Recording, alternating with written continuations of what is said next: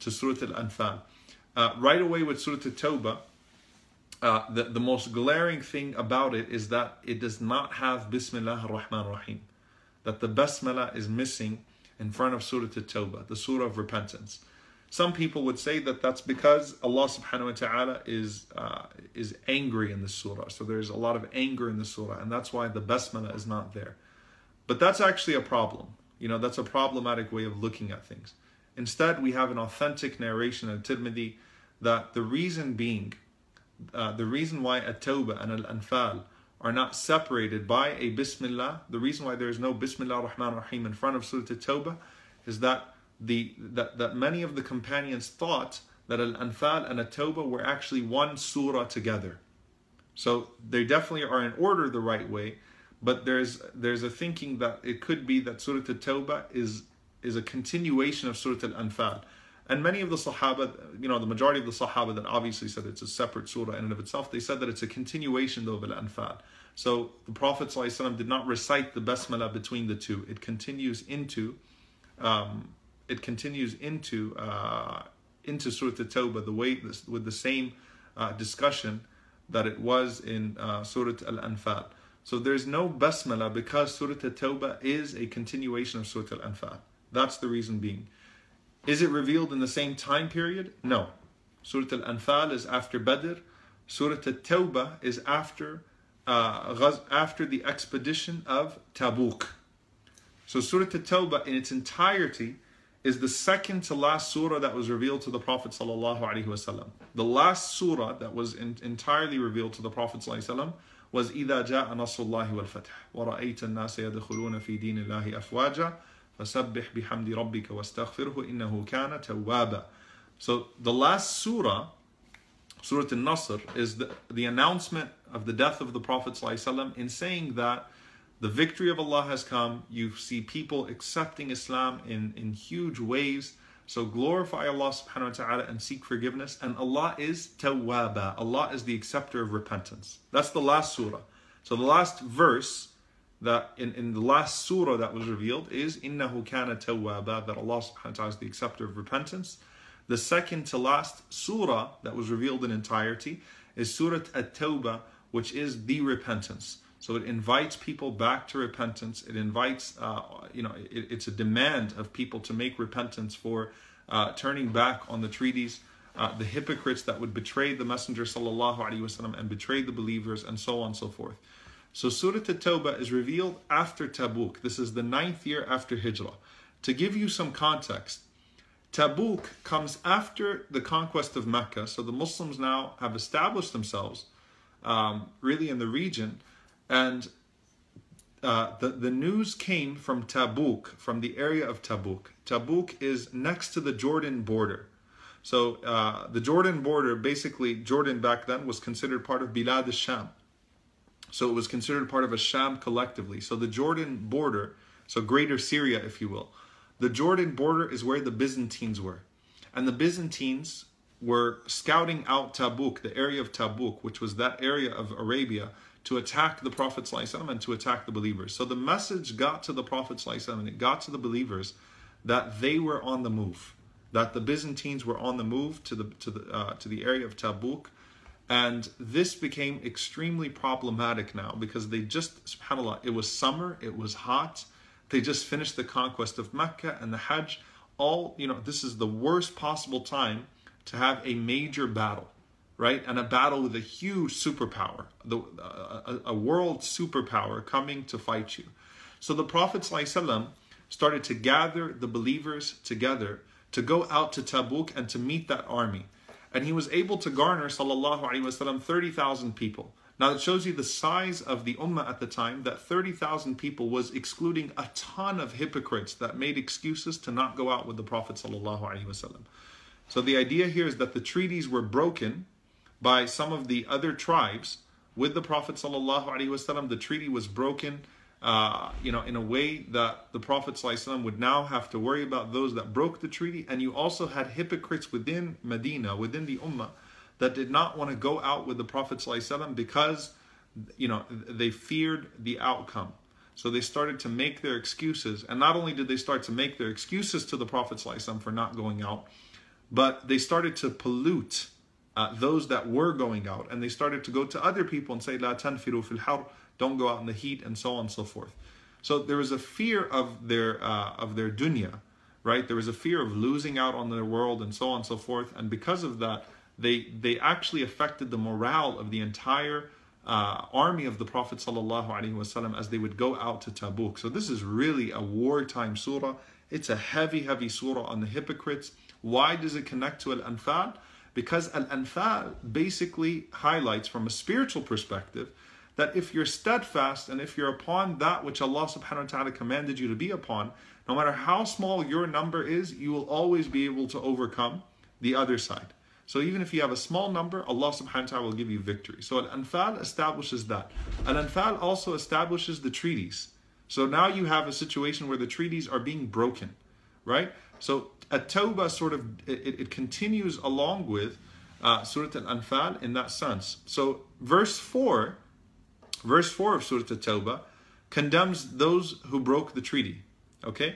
Verse 5 of Surat Al-Tawbah is the Islamophobes' favorite verse, which is the verse that says to kill them wherever you find them. So subhanAllah, you take a very specific ayah, which clearly is talking about going after those who broke the treaties and going to Tabuk and fighting, this huge army and so on and so forth that's infringing upon your territory. Clearly, it's talking about a particular wartime context by the verse that came before, and you generalize the verse. So verse 5 comes right after the verse which talks about those who broke the treaties, and those are the ones to be attacked, and those are the ones who Allah subhanahu wa ta'ala says that once al-ashhur al-haram, al-hurum, the sacred months have passed, فَقْتُلُ الْمُشْرِكِينَ حَيْثُ وَجَدْتُمُوهُم, then kill the disbelievers wherever you find them. So clearly, if this was a general verse, kill the disbelievers wherever you find them, then the first person to act upon that verse would have been the Prophet ﷺ. But instead, you had non-Muslims that continued to live under his protection, and you had different non-Muslim nations and tribes that had treaties with the Prophet ﷺ that were not broken, and the Prophet ﷺ upheld those treaties. So verse 5 is referring to those that broke the treaties, and those that infringed upon the Muslims in this situation.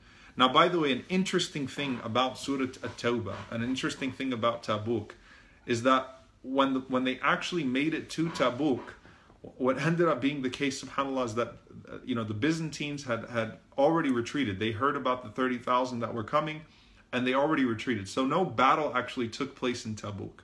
So it was purely one to be drawn for lessons, okay, for people to actually think about their situation, for people to reconsider, for those that went out with the Prophet ﷺ to be given their glad tidings, for those that broke the treaties to be warned, for the hypocrites that held back and that corrupted the morale and gave false excuses to be warned. So Tabuk never resulted in an actual battle, but it was still a mighty expedition. It was a ghazwa in that sense.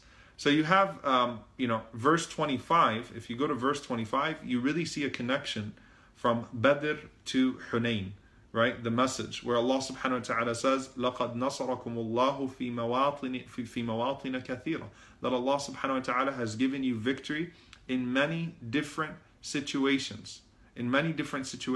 But here Allah mentions وَيَوْمَ Hunayn, and the day of Hunayn. So you actually learn a lot about battles within the surah.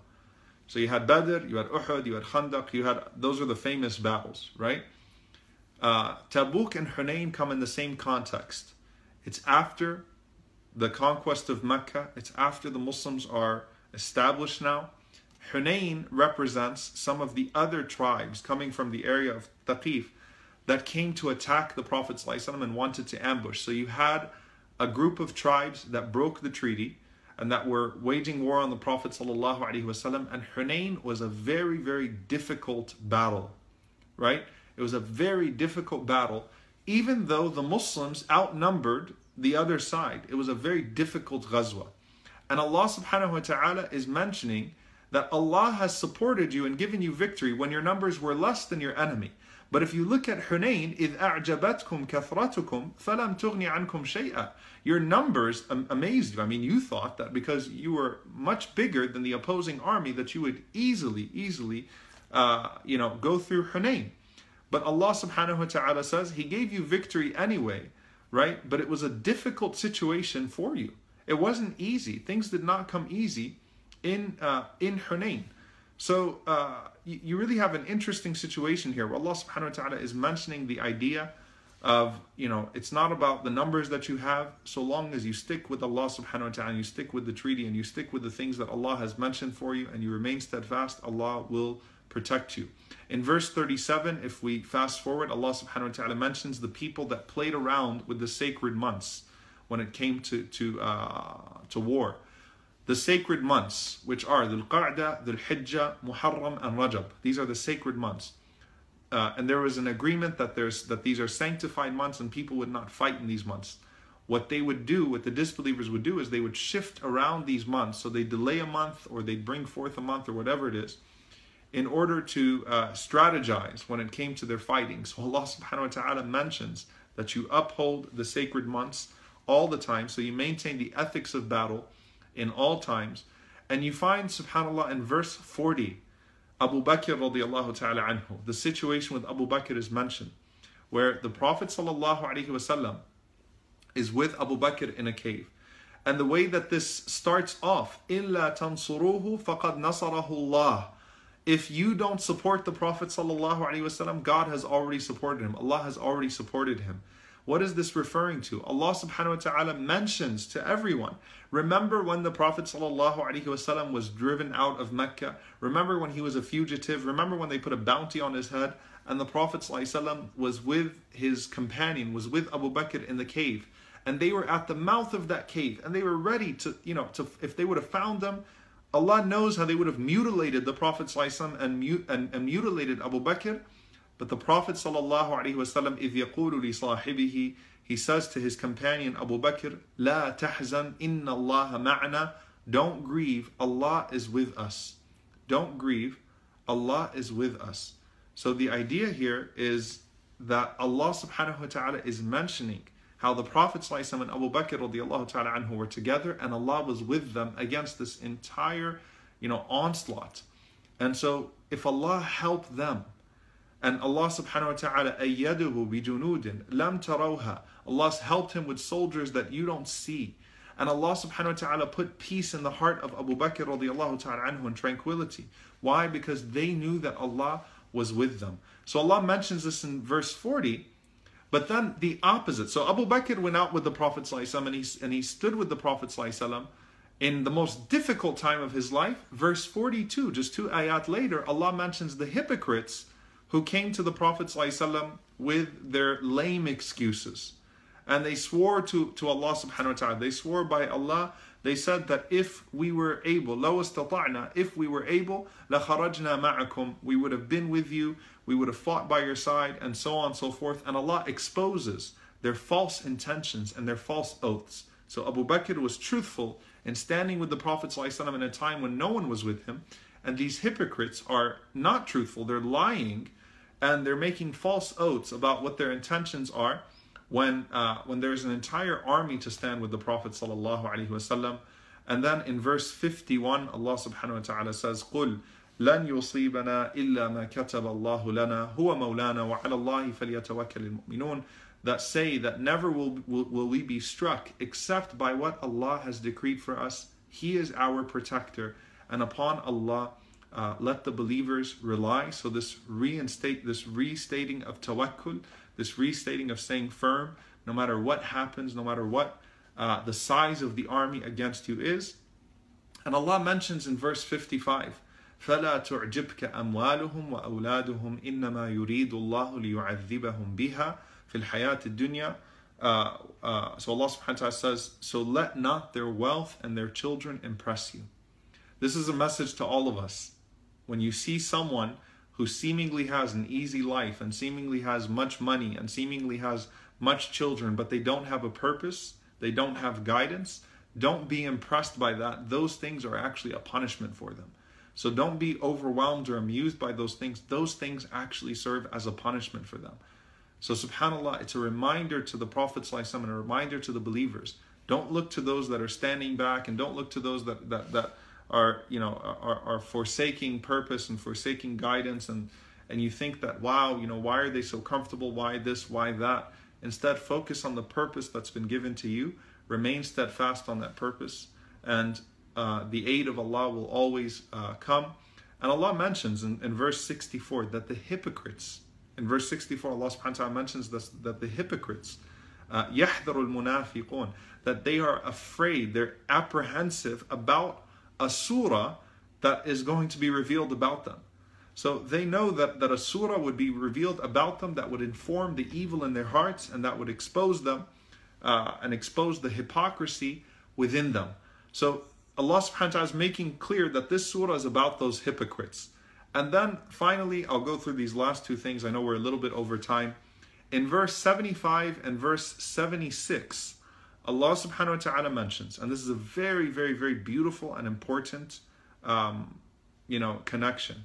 Allah subhanahu wa ta'ala says, وَمِنْهُمْ مَنْ عَاهَدَ اللَّهَ لَإِنْ أَتَانَا مِنْ فَضْلِهِ لَنَصَدَّقَنَّ وَلَنَكُونَنَّ مِنَ الصَّالِحِينَ. That amongst them are those who made a covenant with Allah subhanahu wa ta'ala that said that if Allah was to give us from His bounty, لَنَصَدَّقَنَّ, we will give charity all the time, وَلَنَكُونَنَّ مِنَ الصَّالِحِينَ, and we will be from the righteous. And basically what this is talking about is a person, before Allah gives them ease and before Allah gives them bounty and before Allah gives them money and so on and so forth. A lot of us in our moments of vulnerability, we make promises to Allah.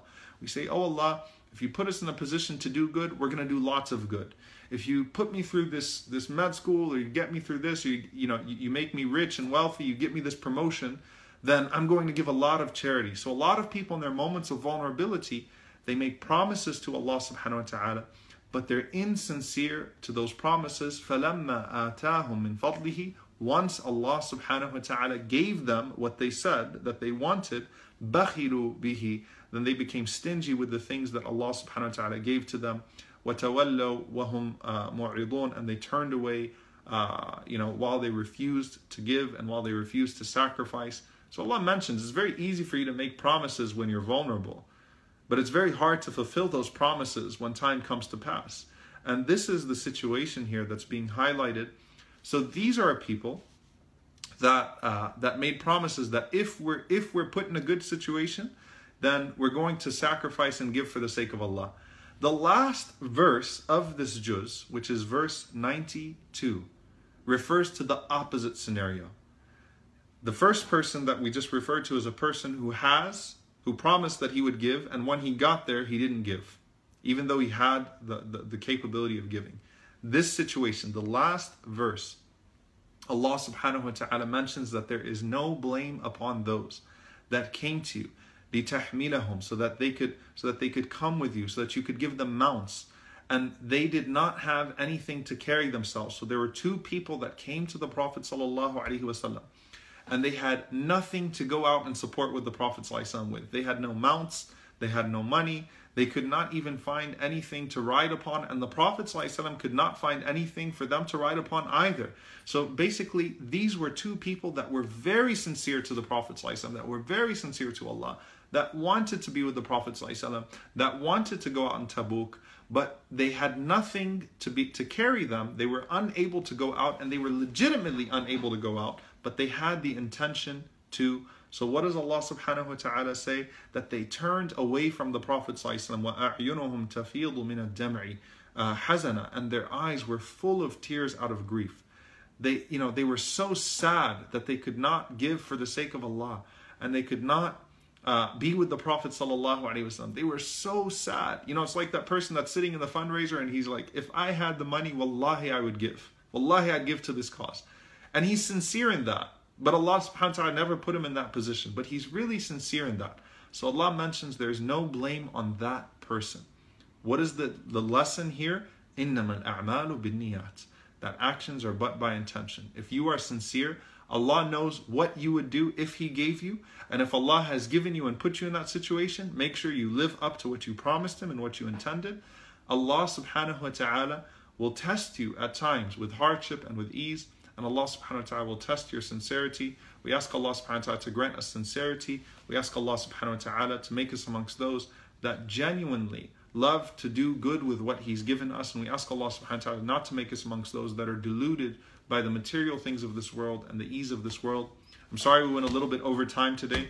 Jazakumullahu khairan, barakallahu li wa lakum. Inshallah ta'ala, I will see you guys tomorrow at 4 p.m. Eastern Time again. Assalamu alaikum wa rahmatullahi.